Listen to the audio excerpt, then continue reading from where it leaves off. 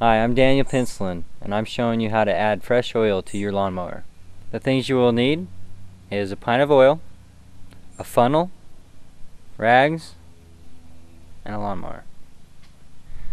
The first step is you'll need to push your mower onto a level surface.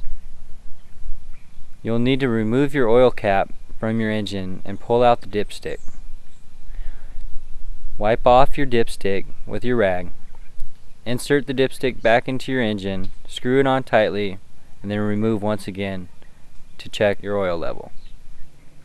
If it's below the fill line, you'll need to add more oil to your engine. Insert the funnel into the oil hole, and then you'll need to pour oil into your engine. And then remove the funnel, and then you'll place your oil cap back onto your engine. And that's how you add fresh oil to your lawnmower.